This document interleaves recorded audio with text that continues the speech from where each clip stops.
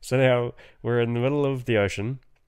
We're like 200 miles off Sydney, so we're like way too far away. The wind's like behind us, pushing us to New Zealand. So like, You're not going to turn around. it's not.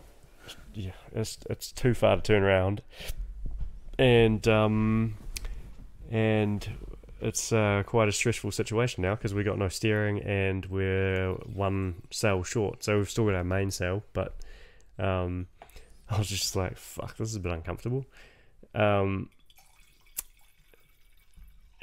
I was pretty much like to like what? When's the Mayday happen? Yeah, pretty much. Like no one was like panicked, but there was like a fair bit of anxiety. It was. When have you suffered from anxiety before, man? When you're sailing 50 degrees. So he was like, "Oh, how's your anxiety level after like the dust had settled a little bit?" And I was like, "Oh, probably like a 7 out of 10 or something." And he was like, "Oh, yep, same."